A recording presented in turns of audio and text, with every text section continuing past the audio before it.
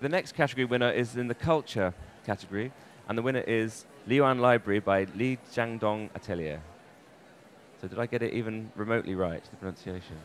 Yeah, Li Xiaodong, that's the name in Chinese, and Liyuan Library. Okay. Well, congratulations. It's a beautiful project. We Thank you. published this on Dezeen a while back. Oh yes, On our website. Yeah.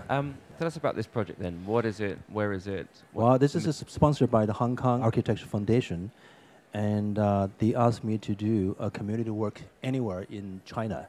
So I pick up this site because some of my friends living in this village.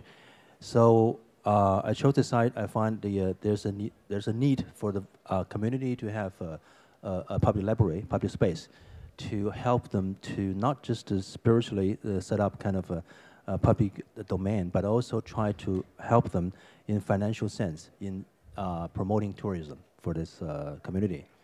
And so every project of mine is actually a test. It's also a kind of experimental effort in how we can engage some different issues and how do we address those issues in terms of, let's say in this case, it's very ambitious to try out is a test of how I can test my understanding about technology. Because normally we understand technology as a separate entity from architecture. So it's detached or attached to architecture after you design the building. And then the technology helps you to modify the interior space. But in my case, I want to understand technology in terms of its concept and a philosophy, and how does philosophy and concept can be integrated with architecture design. But the building itself, it doesn't look very technological. It looks very exactly. That's a trick. Actually, it looks very and technologically expressive, but somehow it's because of the design that the cooling system is done in a very natural way, and the warmth in winter is also done in a very, very subtle way. So tell us how that works then. No, you see the entrance from this image actually is keep it very low, and the entrance is very much connected with the water pond in the other side. So you know that the temperature on over the surface of the water is very low, right, comparing with the higher level. So the entrance is also at this level. So actually there's a tunnel effects where the cool air can go through. And then it's a double glazed roof on the top, so which is already hot in summer. And the hot air temperature in higher level will somehow try to absorb or suck in the cool air from below. And then I have openings at the human sitting area so that you create this kind of breathing through the human bodies. And now you feel cooler. Actually, the temperature inside is similar with outside under the shadow, but somehow you feel cooler because the breeze. Yeah. And you mentioned earlier about combining technology and architecture. So what else is advanced technological about this building? I just mentioned in summer, but in winter it's closed on every side. So the warmth trapped in on the double glazed level on top will keep the space inside warm. So it's basically an understanding of how technology can be part of the knowledge. You can enhance your what I call the third ecology, because I mentioned it during the presentation.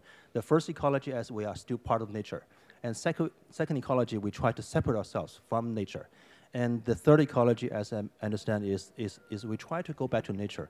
But with the help of understanding of nature, we try to breathe and cope with nature in a natural way.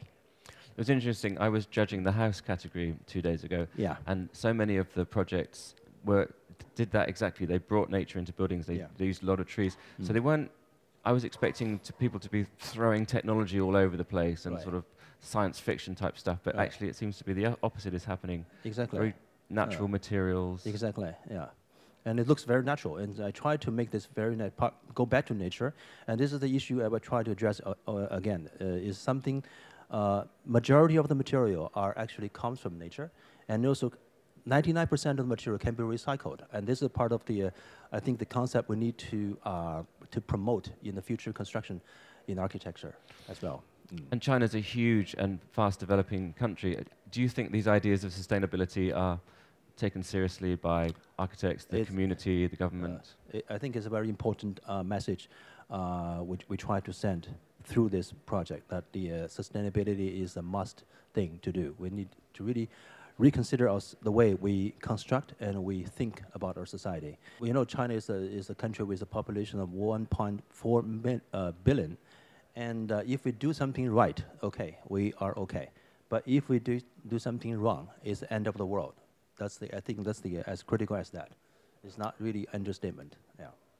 Okay, well, that's a very somber and powerful point to end on. Yeah. But congratulations on the project Thank you. and on winning the category, and good luck for the big prize.